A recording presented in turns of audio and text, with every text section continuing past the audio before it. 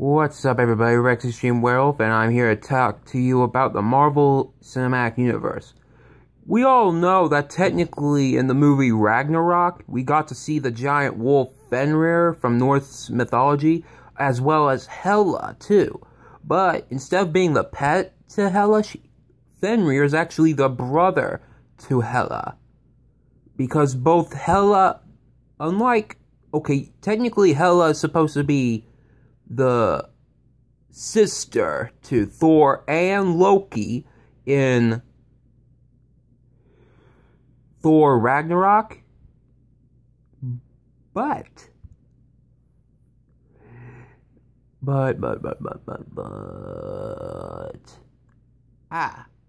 Loki.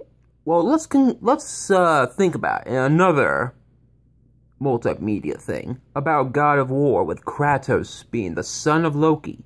Here's the thing, though. There's a creature in that game that is technically the offspring to Loki, who we all know is Atreus. But the thing is,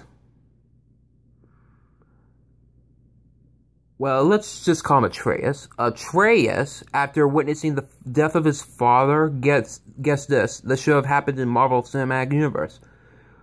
If Fenrir is supposed to be the son of Loki, there's only one creature. Surtur was supposed to cause Ragnarok, but there was another creature with the legend, too. One being as long and giant enough to big enough and long enough to coil around the entire Earth. That's right, I'm talking about the world serpent, Jörmungandr. Jörmungandr was technically supposed to was actually the firstborn child of Loki when Kratos was murdered, because technically it's a disgrace to grow old and die, but honor with death and all, but no.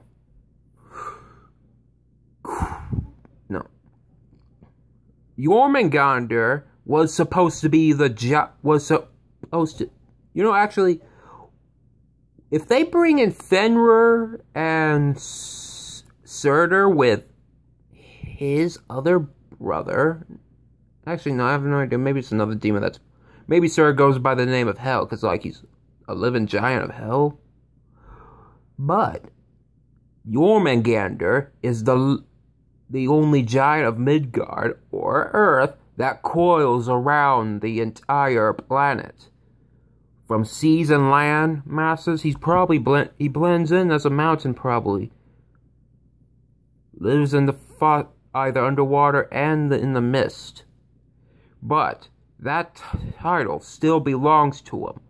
We must know that there are titans and gods. There's not just one. Okay, yes, there is one god, the major god, the one who creates planets for all of us to live in, to kill off the dinosaurs and stuff. But there are other gods, such as Jörmungandr, Thor, god of thunder, Loki, god of mischief,